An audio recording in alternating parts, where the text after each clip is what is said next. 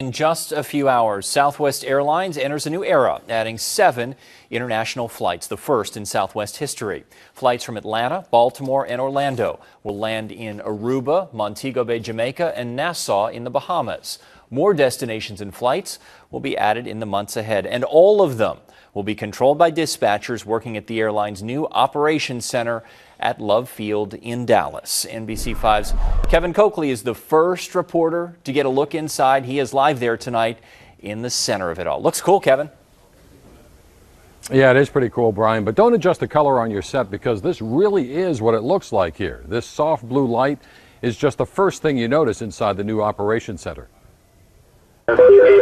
Keeping Southwest flying has never been easier or more high-tech. Dispatch Mike. So our dispatchers plan our flights from its departing city all the way to its arrival city and all points in between. Bathed in blue light to be easy on the eyes, Southwest Airlines' new Network Operations Control Center fills nearly 50,000 square feet, bringing together in one room more than 200 dispatchers and other working groups.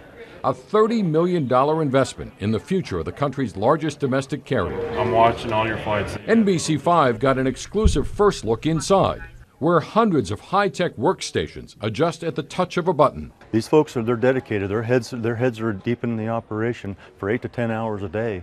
So we want to provide an environment where they can, be calm and be able to focus on the issues that they have. We have in-flight leadership, flight operations leadership. Right in the middle, a new nerve center called The Bridge.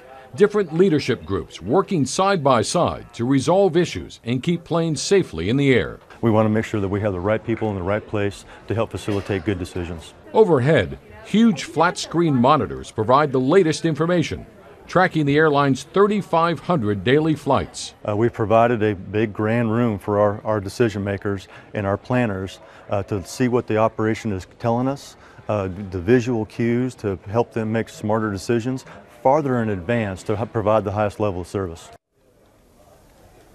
And right now they're tracking some severe weather in Chicago that's affecting a lot of flights, many of them being diverted to other nearby airports. Here in North Texas, though, this may be one of the safest places around. The room is built to withstand a F3 tornado, a secure place to keep planes in the air and flights on time.